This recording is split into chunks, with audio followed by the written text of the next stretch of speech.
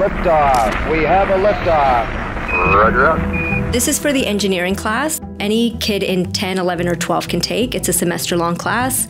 And we usually focus on building different kind of things and using the physics equations related to the build to study the motion that's going on. A lot of the builds we do are motion-based.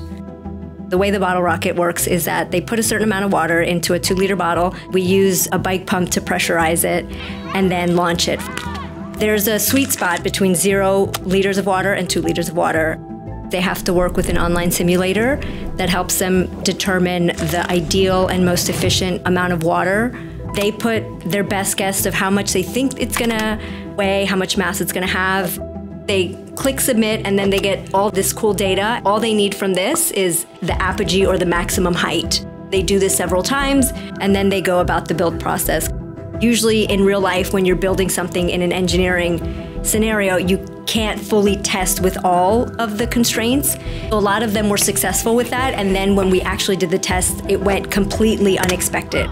For them, I think it was kind of seeing that difference from the test phase to the actual launch phase, and then even just being successful for when they didn't think it was going to work the way they expected. I thought it went pretty well, Houston.